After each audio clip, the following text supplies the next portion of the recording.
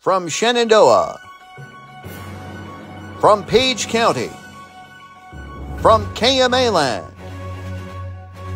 this is KMA News Headlines.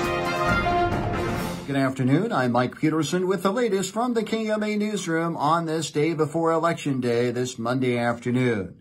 KMAland election officials say Tuesday's general election turnout could be one for the record books.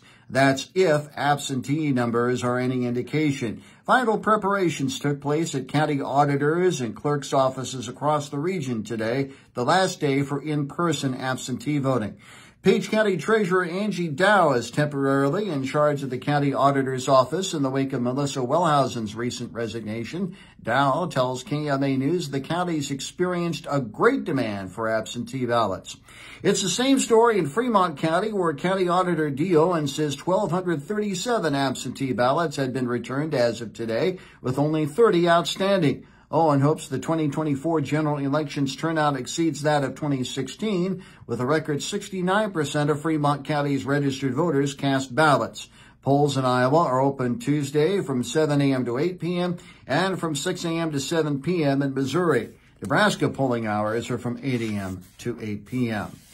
Iowa Western Community College officials are hoping workforce demands sway voters into approving a major bond issue referendum tomorrow. Voters in Iowa Western's coverage area decide Tuesday on a $55 million bond issue.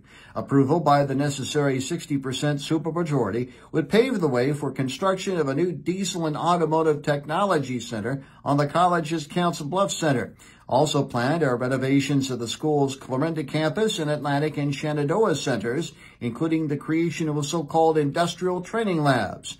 Iowa Western President Dr. Dan Kinney tells KMA News he feels good vibes about the election's outcome based on public feedback. If the bond issue is approved, Kinney says construction in all projects would take place within 18 months. Lewis Central administrators hope a slimmed-down bond issue proposal garners enough support for voters tomorrow. Last year, voters in the Lewis Central School District rejected a $90 million bond issue, falling short of the required 60% supermajority by roughly 9%. The bond issue proposed a wide range of infrastructure and safety upgrades at all of the district's facilities, along with purchasing land for and constructing a new elementary school and early childhood center. Now, after receiving feedback through a community advisory committee, School Superintendent Brett Hazing tells KMA News the district is asking for up to $30 million, focusing mainly on infrastructure improvements and school safety. And KMA News continues its Meet the Candidates series, featuring candidates running in key races in tomorrow's general election. Our final report in this series features the Republican incumbent in Iowa's 4th Congressional District race, Randy Feenstra.